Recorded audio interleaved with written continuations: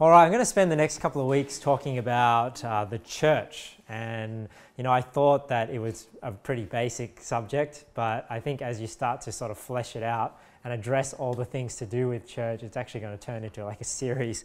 So I'm going to preach over the next couple of weeks. And often, like we were saying last week, or was it the week before, Kevin preached last week, often basic doctrines are very simple, but it's usually the misconceptions and the false doctrine that is out there, and a lot of the things that people add to the truth that make it more complicated than it needs to be. But I want to talk specifically today about the church and comparing the church to the body of Christ, because they are actually two different things, even though they're related. So what is the body of Christ? So we read in Romans 12, and I'll show you a couple of verses, but the body of Christ is every believer. Everybody that's saved and born again makes up the body of Christ. And we see here in Romans 12, 4 and 5, for as we have many members in one body, so it's saying many basically parts, many members in one body, and all members have not the same office, so we, being many, are one body in Christ, and everyone members one of another. Let's see this as well in 1 Corinthians 12. Oops. 27. Now ye are the body of Christ, and members in particular. And then it goes on to say that God has put authority in the church and the different offices that can be there. Let's look as well in Ephesians 5, verse 30.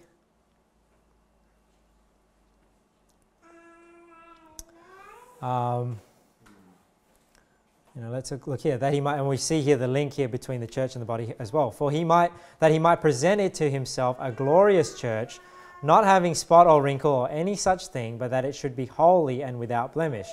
So ought men to love their wives as their own bodies. He that loveth his wife loveth himself. For no man ever yet hated his own flesh, but nourisheth and cherisheth it, even as the Lord the church. For we are members of his body, of his flesh, and of his bones. So we see there that, the members, or the church, which are the people, are the body of Christ. So how does one join the body of Christ? So let's have a look at a couple of verses there. 1 Corinthians, let's go back to 1 Corinthians 12. And when we were there just before. So we've seen that every believer makes up the body of Christ. We see also that the church is referred to as the body of Christ. Now, how does somebody join the body of Christ? Well, you join the body of Christ when you believe on the Lord Jesus Christ and you are baptized with the Holy Ghost. So you remember when we talked about the topic of baptism, there's the baptism with water that represents the baptism of the Holy Ghost, and that's why we're baptized by immersion. But the baptism of the Holy Ghost is actually what adds us to the body of Christ. And we see here, we already read in this chapter, but it says here in verse 12, for as the body is one and hath many members, and all the members of that one body, being many, are one body, so also is Christ.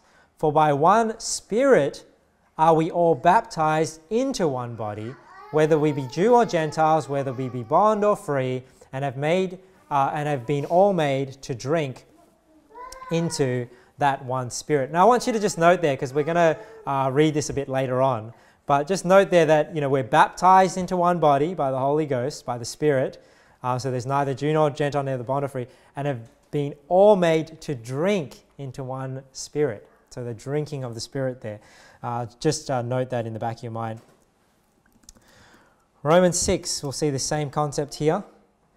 Know ye not, verse 3, that so many of us as were baptized into Jesus Christ were baptized into his death. Therefore we are buried with him by baptism into death, that like as Christ was raised up from the dead by the glory of the Father, even so we also should walk in newness of life. So I believe there that baptism is talking about the baptism of the Holy Ghost, being baptized into Christ. We see also in Galatians 3:27 That same phrase again. But as many of you as have been baptized into Christ have put on Christ. There is neither Jew nor Greek, there is neither bond nor free, there is neither male nor female, for ye are all one in Christ Jesus. And if ye be Christ, then are ye Abraham's seed and heirs according to the promise. So we saw that similar thought there in 1 Corinthians 12, where it said there's neither Jew nor Gentile. There is neither Jew nor Greek here. All right, so that's what the body of Christ is. The body of Christ is every believer. You join the body of Christ by getting saved. You believe on the Lord Jesus Christ. You are baptized by the Holy Ghost into the body of Christ, into Jesus Christ. And the last point I just want to make about the body of Christ, we'll go to Ephesians. Ephesians 2, verse 11. The last point I just want to make about the body of Christ is I believe that there is only one body. So there's only one, I guess in a sense, universal body. I know we stray away from that word because of the universal church doctrine, but there is one universal body. Every believer is part of this one body. There are not multiple bodies. I just want to show you this in Ephesians 2. Wherefore remember that ye being in time past Gentiles in the flesh, who are called uncircumcision by that which is called the circumcision in the flesh made by hands. So just notice here that there's the comparison between Gentiles, which are basically any nation besides Israel, and then you have the Jews, which are the nation of Israel. Gentiles in the flesh, who are called uncircumcision, so there's the Gentiles, by that which is called the circumcision, that's what is a Jew, in the flesh made by hands, that at that time ye were without Christ, being aliens from the commonwealth of Israel and strangers from the covenants of promise, having no hope and without God in the world. So aliens there meaning that you're not a citizen of a nation. You're an alien, not an extraterrestrial. But now in Christ Jesus, ye who sometimes were far off are made nigh by the blood of Christ. For he is our peace, who hath made both one. So these nations, the Jews and every other nation, which are the Gentiles, so this includes everybody, right? For he is our peace, who hath made both one, and hath broken down the middle wall of partition between us. So because of the blood of Christ, that wall that divided Jew and Gentile is now abolished, and we are made one.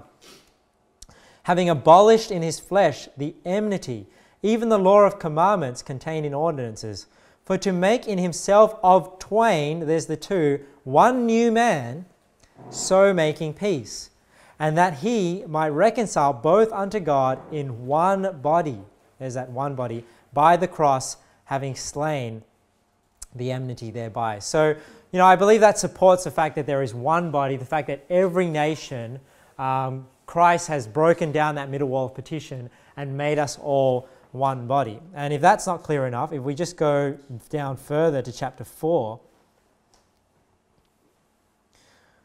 it says here, I therefore the prisoner of the Lord beseech you that ye walk worthy of the vocation wherewith ye are called, with all lowliness and meekness, with long suffering, forbearing one another in love, endeavouring to keep the unity of the Spirit in the bond of peace.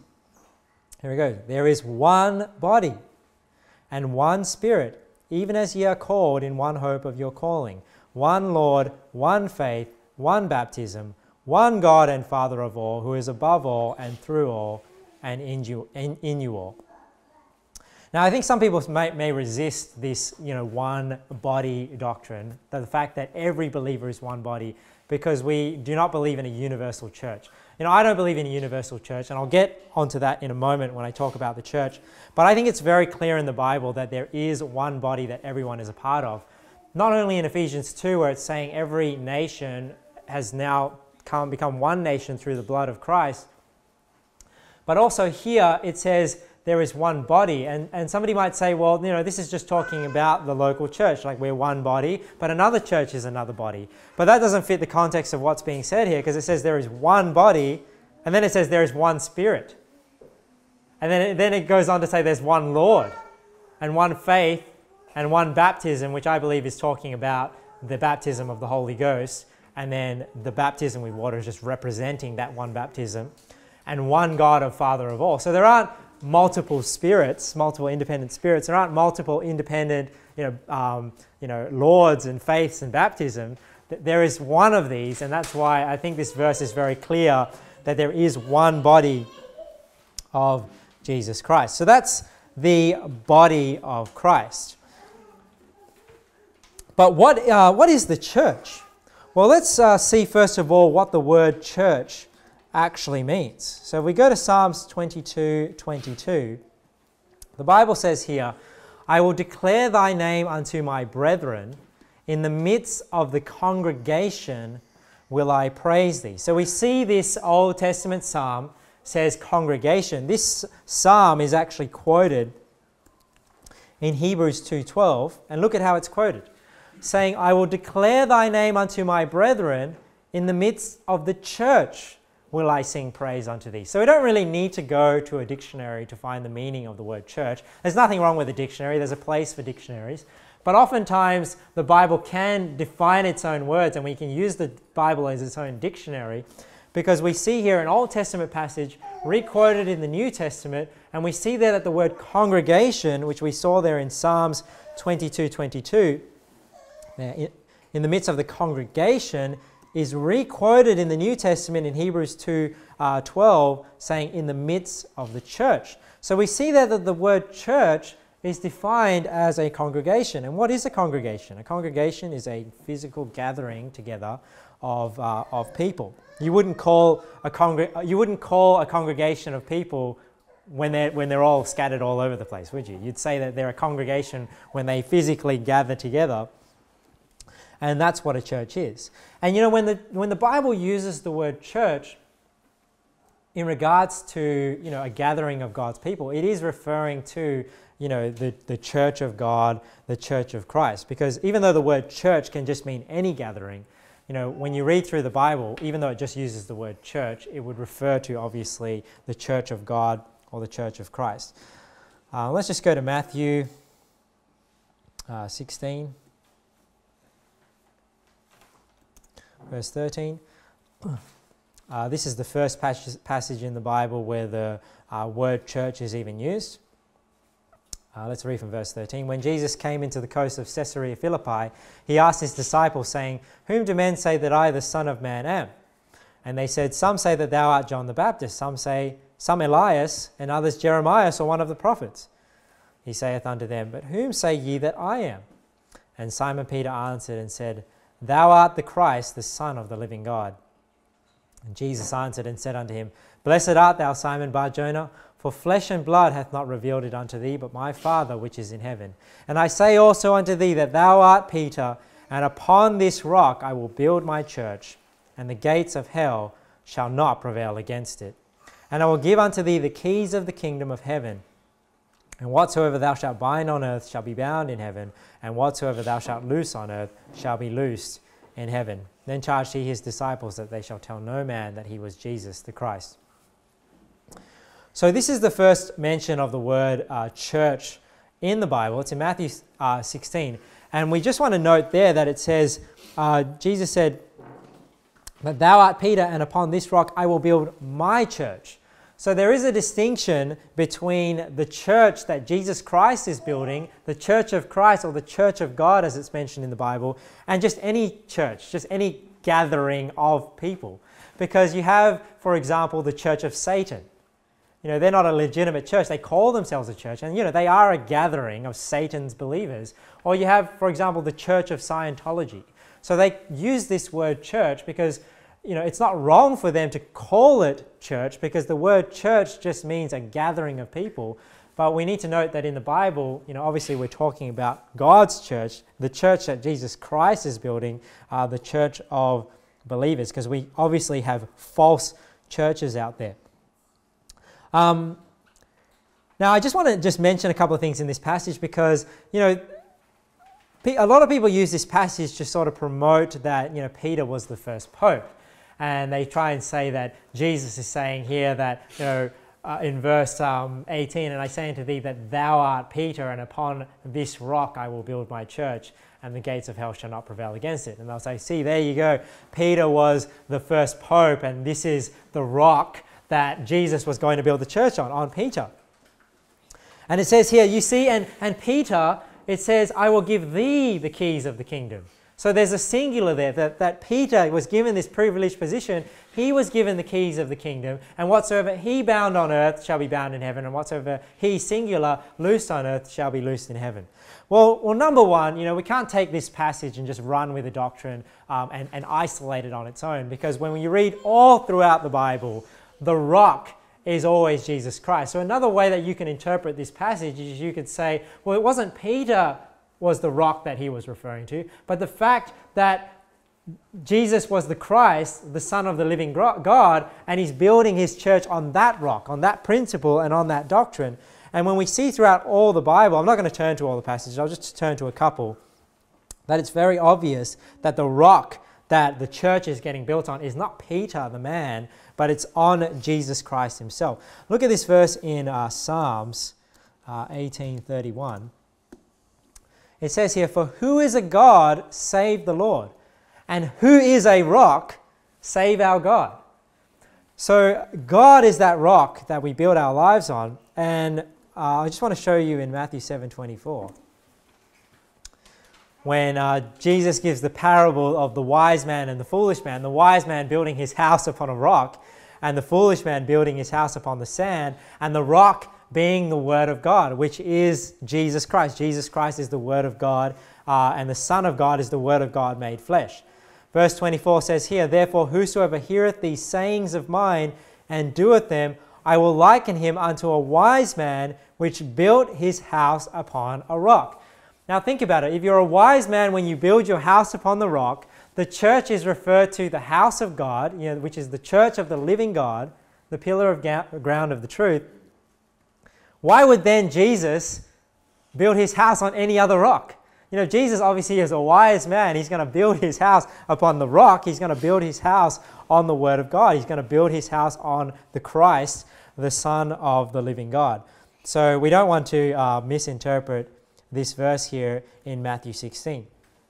But you might say, well, but look, Peter, it says here, it's a singular. He was given the keys and not anybody else. So doesn't that sort of fall into the narrative that Peter was given this privileged position? Peter's what's going to be, the church is going to be built on. Peter is given the keys of the kingdom. Well, let's look in Matthew 18. We just want to compare it to this passage here. This is the second time we see the word church used in the Bible. And just going back to the point I'm trying to make is, when we talk about the church, we're specifically talking about the church that Jesus Christ is building. And I think we see this passage here as well of what the church is. It's a gathering together of people in the name of Jesus in Matthew 18. Let's look here in...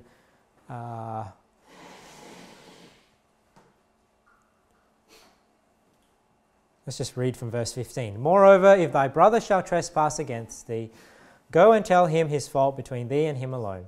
If he shall hear thee, thou hast gained thy brother.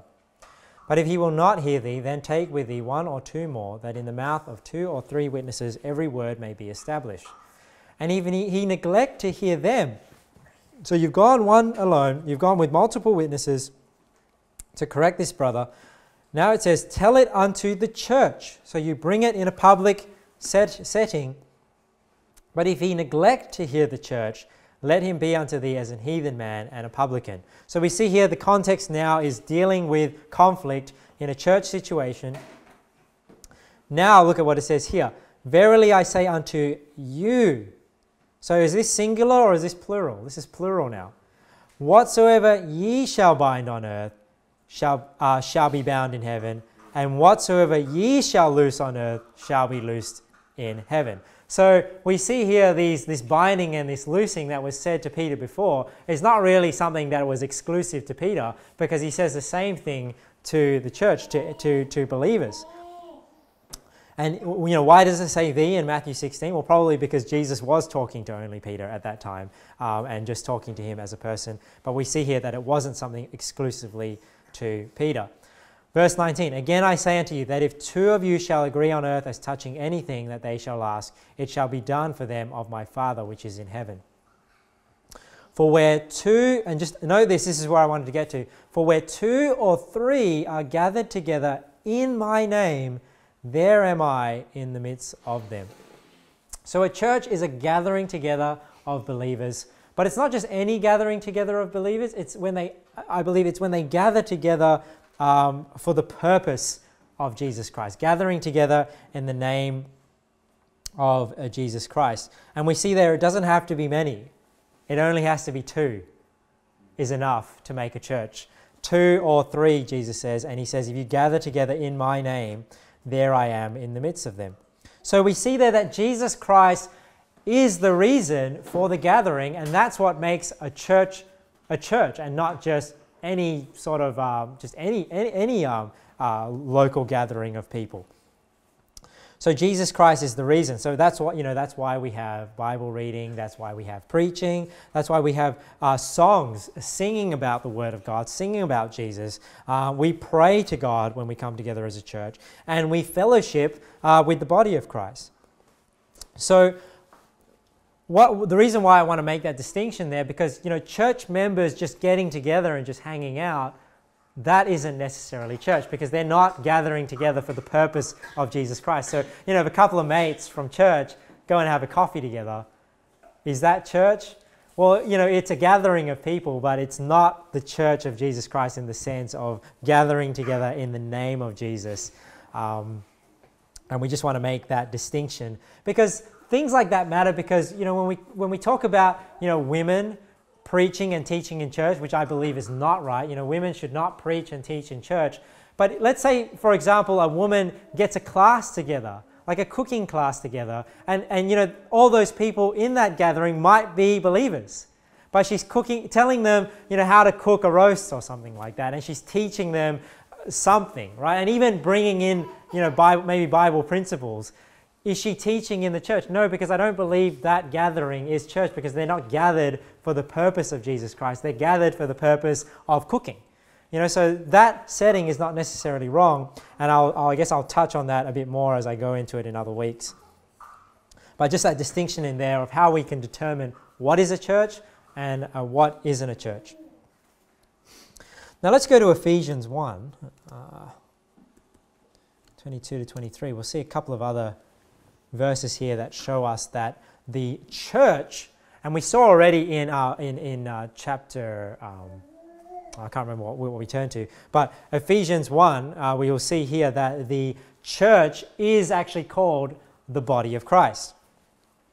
Look here in Ephesians 1 verse 22, and hath put all things under his feet, and gave him to be the head over all things to the church, which is his body, the fullness of him that filleth all in all.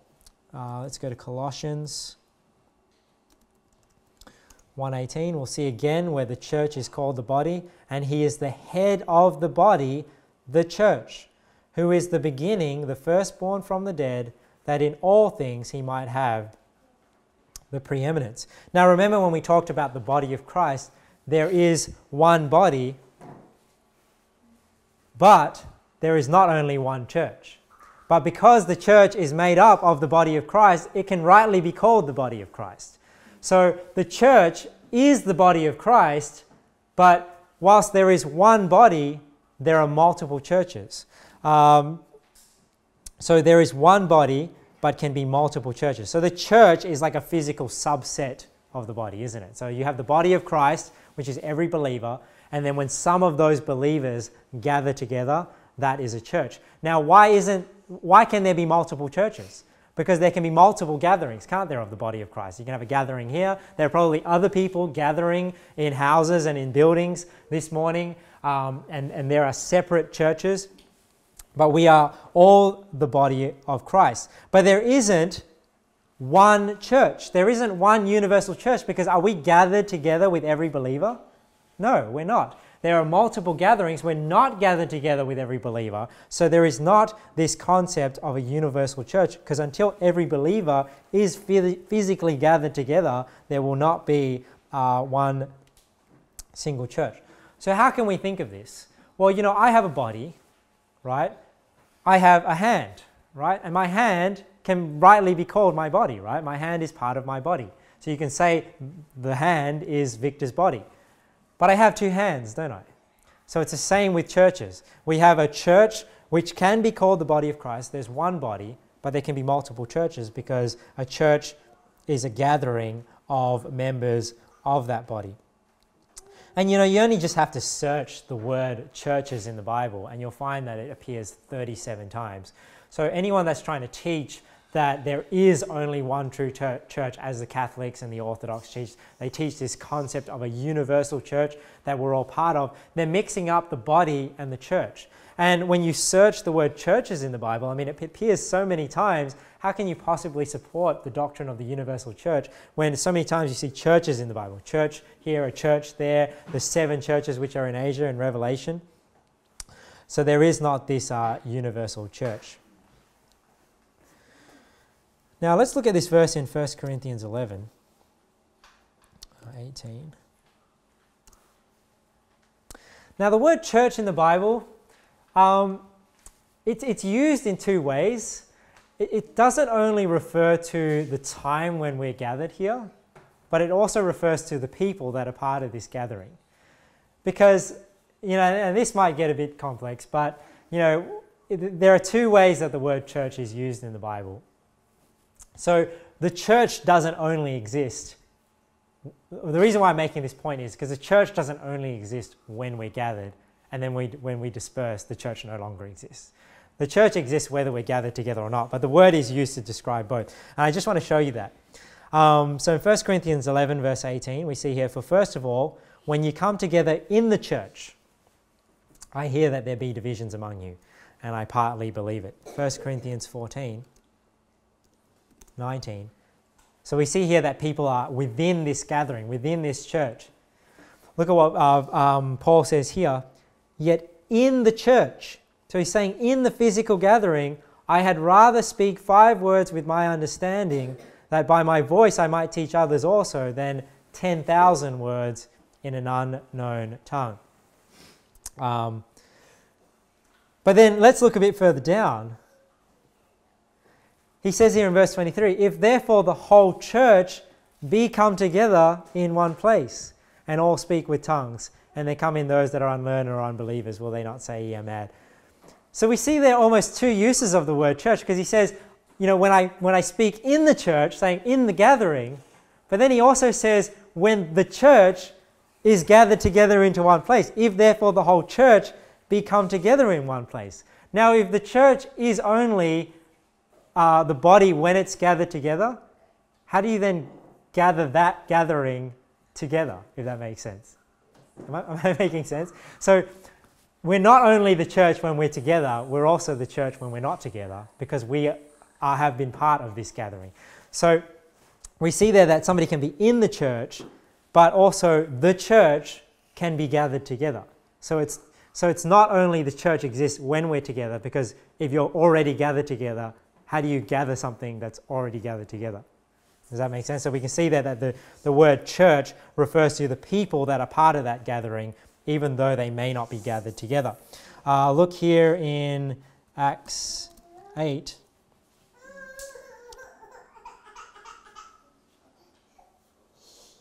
It says here, as for Saul, verse 3, "He made havoc of the church, entering into every house, and hailing men and women, committed them to prison." So Saul here, when he's persecuting the church, obviously the church is finding it hard to gather together, and he's going into every house trying to find these Christians. So the church is scattered, even though they're still the church. And another thing here in Acts 14, I just want to show you. Acts 14, verse 27. "And when they were come and had gathered the church together, they rehearsed all that God had done with them, and how he had opened the door of faith unto the Gentiles." So again, gathering the church together. So the church is not only the time when we're gathered together, it is the people of that gathering, even though they're not gathered together. Otherwise, how could you say that you're gathering the church together if it's only the church when they're gathered together?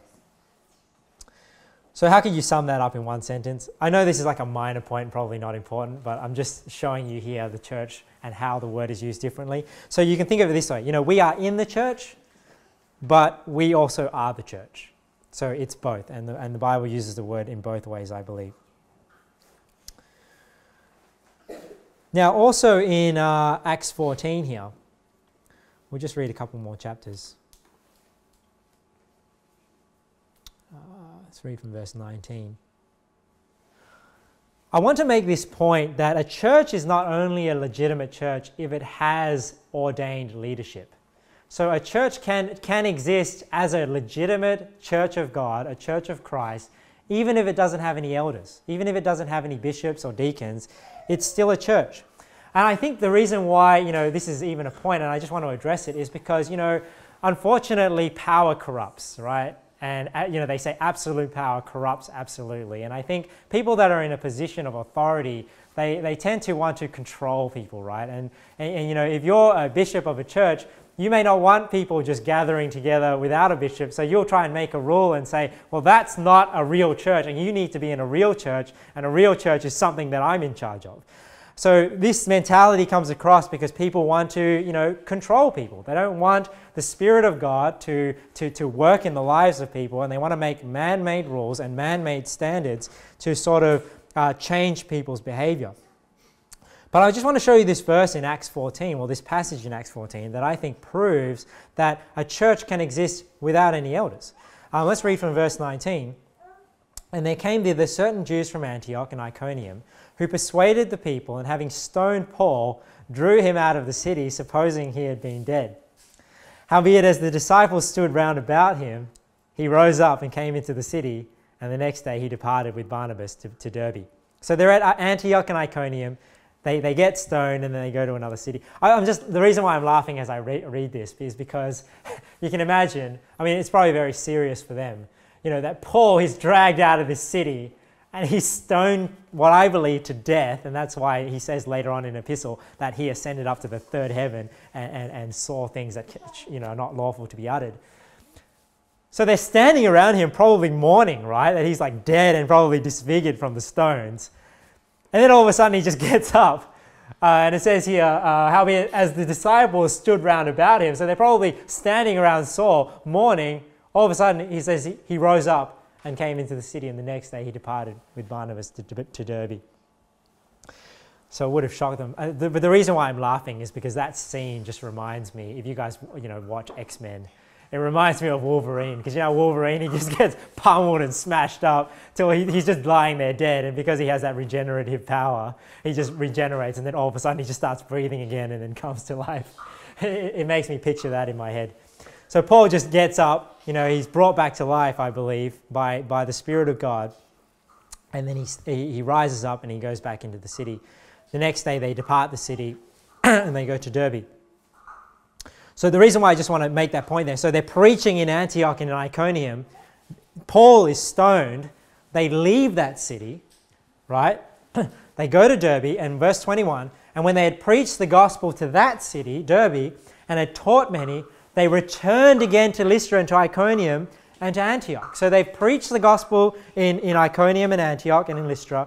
They leave to Derbe, and then they come back again to Lystra and Iconium and Antioch. And why do they want to come back? It says here, confirming the souls of the disciples. So the people that they had won to Christ previously, before they left to Derbe, they're coming back to help them and ground them in the faith, and exhorting them to continue in the faith, and that we through much tribulation, that we must, through much tribulation, enter into the kingdom of God. And this is the verse I want to point out to you. Look here, it says, and when they had ordained them elders in every church, and had prayed with fasting, they commended them to the Lord on whom they believed.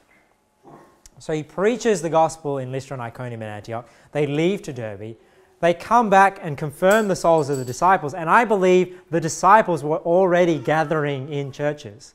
And then when they went to confirm the disciples, they were going to these churches. And then the Bible says in verse 23, and when they had ordained them elders in every church and had prayed with fasting, they commended them to the Lord on whom they believed. Now, how do you ordain an elder in a church if a church is not a church without an elder? So you see there that churches are legitimate. They can exist without elders, without bishops, without deacons. Otherwise, how could you ordain an elder in that church? Does that make sense? So this idea that you're not a legitimate church unless you have ordained leadership is not actually true. I mean, think about it. What about the scenario, what if I were to die or I were to quit?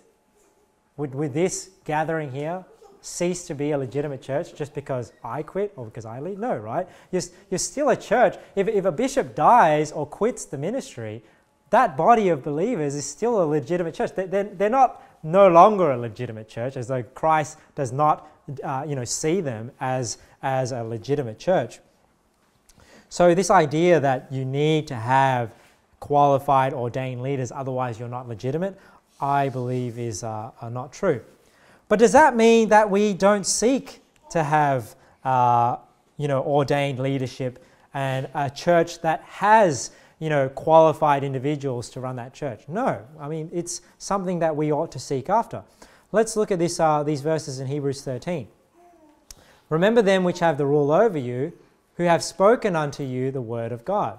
So those that have the rule over you, the leadership and the ruling authority in the local church, whose faith follow, considering the end of their conversation. Jesus Christ the same yesterday and today and forever.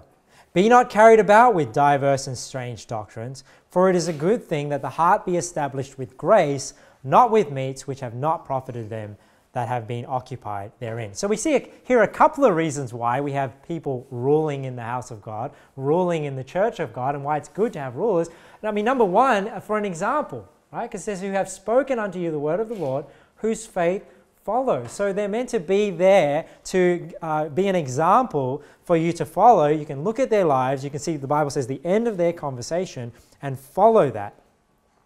But not only that, the fact that they're speaking unto you the word of the Lord, it says here, who have spoken unto you the word of God, what will that result in? Well, in verse 9, we see here, be not carried about with diverse, this is different and varied, and strange, this is like, weird or foreign doctrines, for it is a good thing that the heart be established with grace, not with meats which have not profited them that have been occupied therein. So the whole idea that it's good for a church to have leadership and qualified men teaching the word of God is so that we're not children tossed to and fro with every wind of doctrine. That we're not just, when you're in a Bible study and there's not anyone in that Bible study that's really studying the word of God that has the right positions, they just go around this Bible study saying, oh, what do you think this passage means? And what do you think this passage means? This is a bad way to learn the Bible because you can be carried away and tossed about to and fro.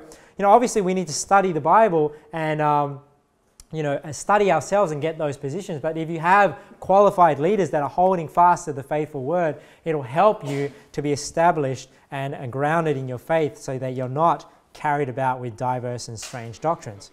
Look at verse 17 here. It says, obey them that have the rule over you. So, this is something that's commanded by God. I don't think an elder should necessarily have to demand respect and demand obedience because God is commanding it. If you're right with God, you'll submit to the authorities that are in your life. And one of them in the local church is the elders and the bishops, which is me. Obey them that have the rule over you, and submit yourselves, for they watch for your souls, as they that must give account, that they may do it with joy and not with grief, for that is unprofitable for you. Pray for us, for we trust we have a good conscience in all things, willing to live honestly. So we see there that rulers are there to rule the house of God. And obviously I don't rule in your personal life. That has nothing to do with church. But I make decisions here and things that have to do with the church. I have authority. And why do I have authority? Well, the Bible says here, they watch for your souls, because I'm responsible spiritually for your souls and for this church. And I have to give an account, as they that must give an account, that they may do it with joy and not with grief, for that is unprofitable for you. So also we have rulers and authority in the church and in our lives because it is profitable to you. So I'll just go through a couple of things on my list. So, it's an example for the church to follow. It prevents and exposes false doctrine. And, this is why traditionally churches start with a bishop. because even though it's not a legitimate, it doesn't, how am I innovating? Just because a church is legitimate without ordained leadership, it doesn't mean it's something that we want to seek. It just means if they're in that scenario, it doesn't like disqualify them from, from being classed as a church, but it's not wise to have that scenario, and it's not something we should seek. And that's why churches are traditionally started with a bishop, to make sure that there is leadership there from the get-go. So it's wise to have ordained leadership from the beginning, and that's why we seek that. And we should, as believers, I believe we should seek to be part of a church that has ordained leadership, in above seeking to be part of a church that does not have ordained leadership. Because when a church doesn't have ordained leadership, it's very open to disorder, because there is no shepherd of that church, there's no pastor of that church, but also it's open to somebody's almost self-ordaining or self-appointing them as the leader of that church, because that's what will inevitably happen. Is people are sheep, and if one person just sort of stands up to be the leader, he will inevitably be acting as that leader or as that self-appointed pastor, even though they may not be qualified or have not been ordained. Here's an illustration just to illustrate my point. I mean, let's say, for example, in a family, the husband or the father dies, or the husband or the father leaves that family, or God forbid, even a lady that fornicates outside of marriage and now is a single mom. Now, are they not a family just because there isn't a father in that relationship? No, they're still a family. But obviously that's not something we should be seeking. We're not the ideal scenario is that there is a mother and a father that are committed to one another, that are the bedrock of that relationship. But it doesn't mean that if they're not in that ideal relationship, that they're not a legitimate family. And this is the reason why we don't seek to have separate fellowships, and we don't seek to separate off the children, because those groups then are not going to have ordained leadership in them. So why would we seek to try and create that environment? That's why we keep everyone together, so that we have the safety of ordained leadership overseeing things and knowing what is going on in this gathering. So we don't separate. That's why we don't have like separate youth groups that don't have bishops overseeing what's being taught and what's being discussed there. We don't have separate fellowship when we come together as a church. We learn together as a church, and that's why we don't separate off the children. So really, it doesn't really matter, getting down to the semantics of it. Whether or not one group of people, whether they're determined as a church or not, is not really the issue, because we really should be seeking for that ideal. We should be seeking for the ideal scenario, which is we have ordained leadership. So even if we are happy to call a group that doesn't have leadership a church, it's not ideal. Okay, so that's what a church is. So a church is a group of believers, and it's a group of believers that have gathered for the purpose of Jesus Christ, gathered in the name of Christ, not just gathered for any purpose. That's what a church is. It's the people. So let's just cover a few things that a church is not, then obviously. So a church is not the building, right? Which is the most common way the word church is used. Like you'll drive down the road and people say, oh, that's a nice church, and that's a nice church. And it's funny because missionaries that travel, go to foreign countries, and they're meant to be in the church planting business, right? So they're meant to be gathering groups of people. But often what missionaries do, and I personally believe a lot of it is money wasted. They're going there and they're planting churches, and what they mean by that is they're going over there and they're spending hours and hours and hundreds and thousands of dollars of resources putting buildings up in this foreign country. And you just wonder that time that is spent building these buildings, the time that is spent gathering all those resources, trying to go around getting the support and getting the money just to build these buildings in other countries. I mean, that's not what their goal should be. Their goal is meant to be gathering people. So they're not planting churches when they're just building big buildings over in another country. They may just be planting one church if they're building this building, but that should not be their goal, to build all these buildings and spend all these resources and time and money unnecessarily. I don't have a problem if a church needs a building, but oftentimes when I read these missionary letters, that seems to be the focus. They go over there and, they have this church and their main goal is to get this building up and running. So a church is not a building. And church is not a single part of the gathering either. So church is not only the preaching. It's not only the singing when we gather together. It's the fact that we are gathered together here.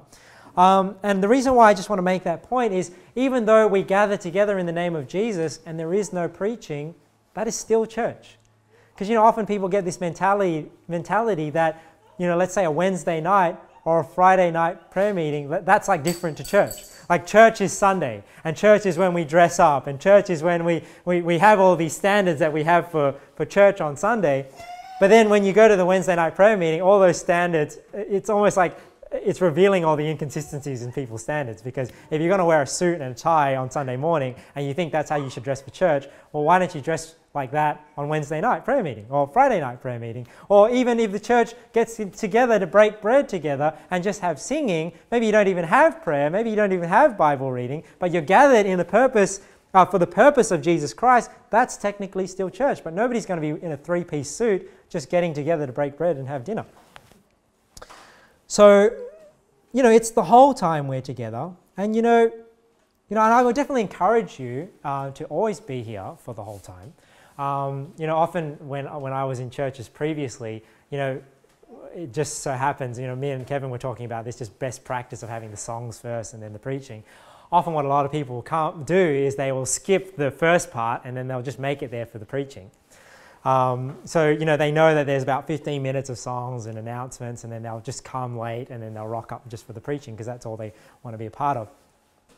And, I'm not going to force anyone or condemn anyone for not coming or, having that mentality to not come. I understand, people, maybe don't wake up on time or it's hard to get their family together or whatever and don't come on time to church. But I think if our heart is the heart of, I don't want to be there for the singing, I don't want to be there for the prayer, but I want to be there for the preaching and almost lifting up one part of the church gathering over another, I don't think that's right. And I think you're just, you'd be missing out on blessings because, all the parts of church are profitable for us. The singing is profitable for us, the reading is profitable for you, the prayer is profitable, and the preaching is profitable, and the eating together is profitable. So I just think it's, you'll just miss out if you're not there for the whole thing. So it's not a single part of the gathering. It's the time we're together. What's another thing that church is not? Church is not a religious ritual, which is what people often think, especially from Catholics or Orthodox or people that are used to saying, I go to church and it is this religious ritual that they go to, and they tick it off on their spiritual checklist and they think, well, I've done this spiritual thing, therefore I'm more holy. Good works will never make you more holy. Church doesn't make you more holy. And church is not only the things that we're doing in this church. So it's not a religious ritual. Now, good works don't make you more holy. They'll make you more profitable to others, as we learn in James 2. It'll make you more obedient to God. It'll give you a better relationship with God. And it gives you a better relationship with others as well. It'll give you more eternal rewards, but it doesn't make you more holy or more separated. That's what faith does and the blood of Jesus Christ. All right, what's another thing that a church is not? A church is not a legal entity. So even if a group isn't registered as a corporation or isn't registered as an ABN, doesn't make them not a legitimate church. And that's why, when we use the word church incorrectly, it's a good idea to correct your children, correct people. Well, not necessarily correct people, you don't want to just be correcting everybody. But I think definitely correcting your children. Like if your children use the words incorrectly, I think it's a good idea to correct them so that they have the right ideas with the words that they use. Simon was reading this book and he was looking at, these people walking into a church building. And he was saying, oh, look at the big church and the people. And I corrected him saying, no, that's just a building. The people are the church. And I make it a point when my children use words incorrectly to correct them. And we as believers should also use words correctly, because if we use words incorrectly, we are just perpetuating sometimes a false idea.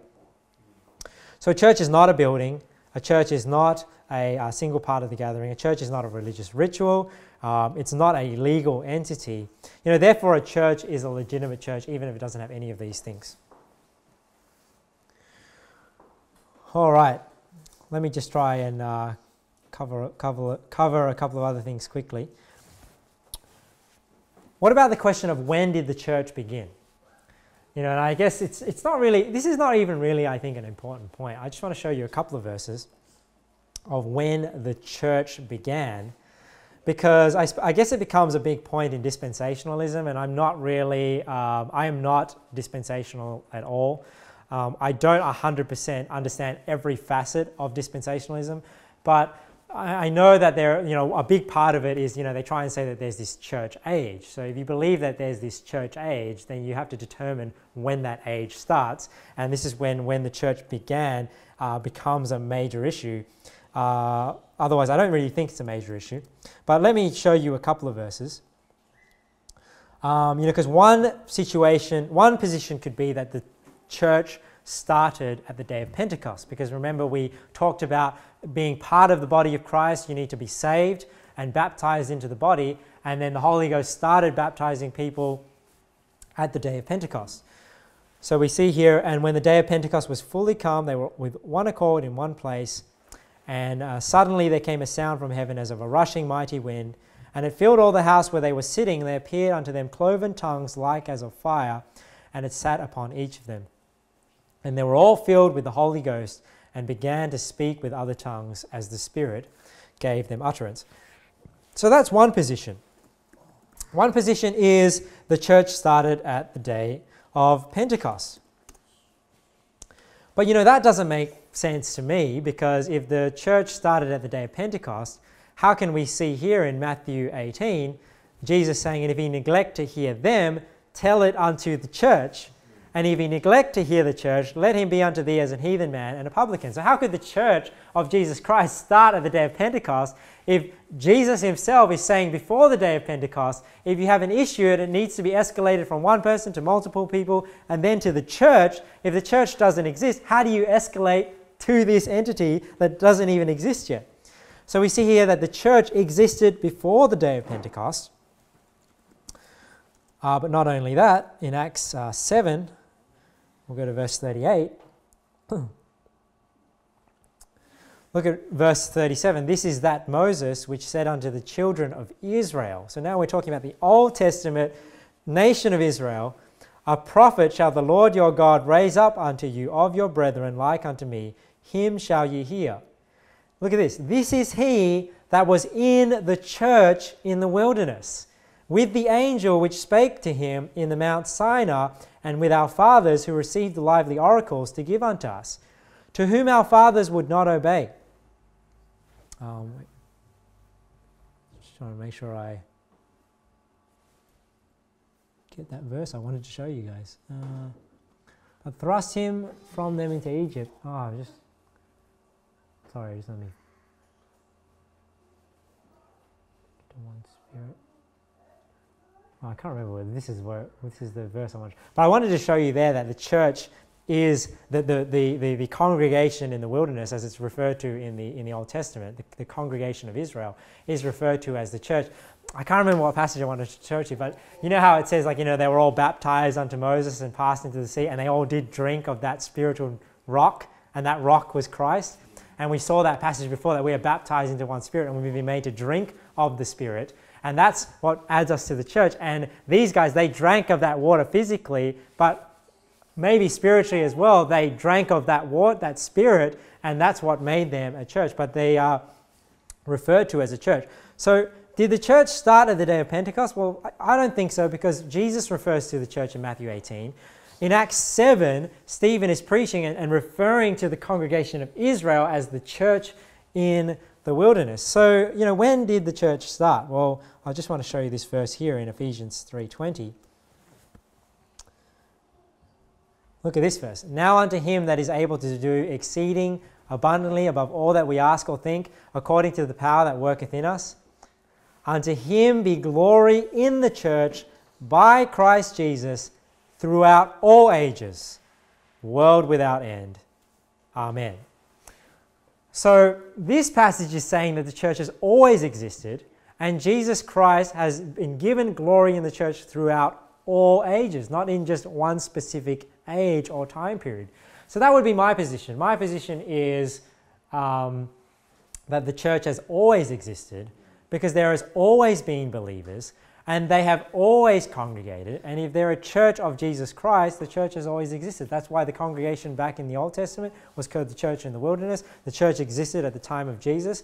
But I guess the baptism of the Holy Ghost was instituted at the day of Pentecost. So, I don't know how to figure that. I haven't really thought that far, but, maybe the body of Christ started at the day of Pentecost, but there was always the gathering of God's people.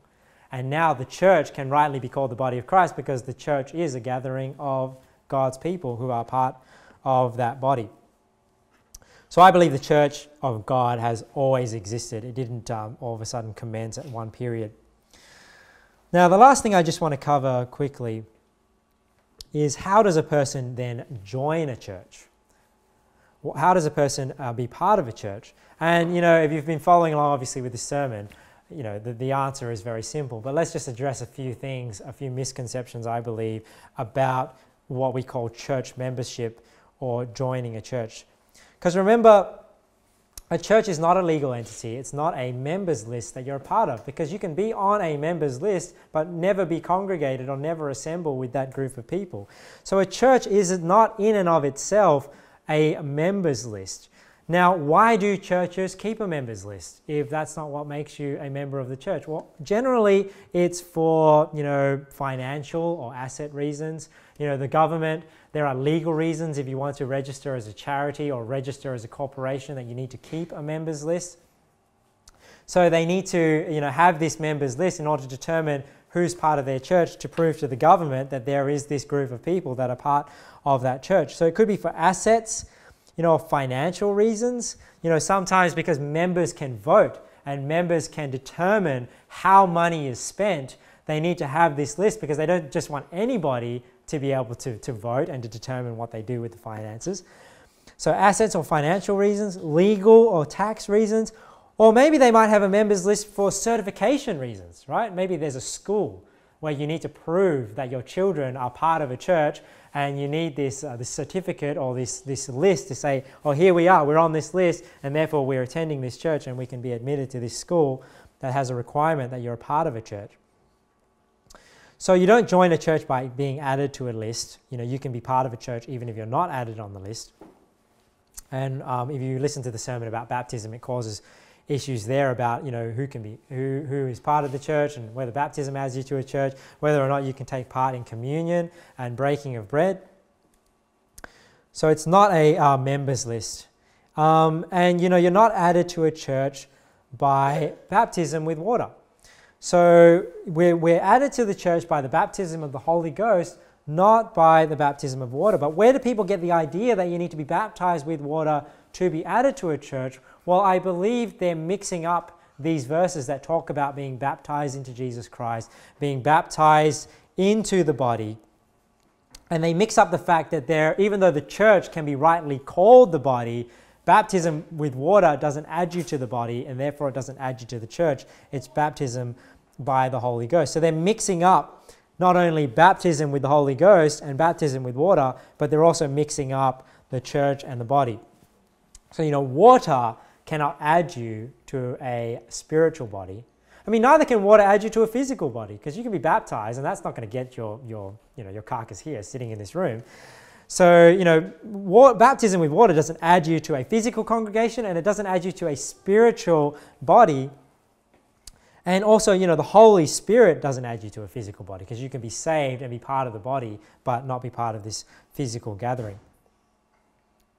And, I won't turn to all the passages for sake of time, but if you look up the phrase added to the church or added to the Lord, I believe there is a difference in the Bible. There's a distinction between believers being added to the church, like in Acts 2, the Lord added to the church daily, such as should be saved. And it says many believers were added to the Lord, and that they should cleave unto the Lord. And that's people joining an assembly and being baptized into Jesus Christ. So being baptized into Jesus Christ is when you're spiritually joining that body. But when you look up the phrase being added to the Lord, I think that's actually people joining a physical congregation. So so how do you join a church? Well, it's simply that you need to be saved and you need to be part of an assembly. That's all it is. So somebody might ask, well, obviously you have to be saved because you're not even saved. You're not even part of the spiritual body, and the church is the body of Christ. So that's a no-brainer. But then when we talk about physical presence, somebody might ask the question, then how physically present do you have to be until you're part of that church? Because let's say the church meets once a week, but you're only coming once a month. Are you then part of that church? Or let's say a church meets multiple times a week. A church might meet 3 times a week and you only go once a week. Are you then part of that church because you're not there every time they meet? And I'll answer that question this way. Maybe that question is of little importance because like when we talked about baptism with water, if you take away the perks of being part of a church, even giving you perks to something else, for example, giving you perks to take part in communion, take part in the breaking of bread. If you don't have to be on that list, or you just have to be there, physically present when they do it, you can take part in it, then it doesn't matter how many times you go to church. You're still part of that church because you've been part of that gathering at that time. Or let's say, for example, you take away voting. I don't believe in voting. I don't believe in sheep choosing what to do. Because remember, we saw in Hebrews 13 that I have to give an account. So that's why, I don't believe in voting, because if I'm responsible and I have to give an account of how the finances are used, why would I then relinquish that authority to the authority of the majority when the majority is not going to be accountable for that? And people might say, well, does that leaves it open for people being corrupt and just using the money abusively or whatever. And you're right, it does open it up to that. But that's why that person is left in authority. They have to answer to God for how they do it. And to be frankly honest, like if you guys don't trust how I use the money, then don't give to the church. You don't have to give to God this way. You can give to God another way. If you don't trust how I keep and I spend and I use the money, then it's better that you give it somewhere else in good conscience. So I'm fine with people not giving money if they don't trust how it's being used, but I'm not going to then put that trust over to the majority of a church and then let's say, okay, we're all going to decide by majority vote how this money is used, because generally the majority can be wrong. I mean, we're still a small group and we know each other quite well. It's probably not going to happen if we had a vote now. But this is why, large churches should not be doing things by voting or majority vote. And if a school, if you had to enroll in a school, I can understand why they would need to have a church membership. But if you remove that fact, if somebody could join a school without having to prove that, then how often you go to a church would be irrelevant. And it's the same with legal documentation. So how many times do you have to go to a church to be part of a church? I mean, maybe that question doesn't even need an answer, because if you take away all the perks, it doesn't really matter. You should just be there as often as you can. And if you're there enough times for the church to recognize that you're part of the church, maybe that makes you part of the church. But maybe it doesn't really matter. So yeah, that's what I believe about that. So I don't know whether there's really an answer to that question, how many times you need to go to a church to be part of it. So I hope you learned there today the difference between church and the body, how to join a church, what a church is. And we'll continue over the next couple of weeks, a couple of more issues about church and learning about church authority, what is the purpose of church.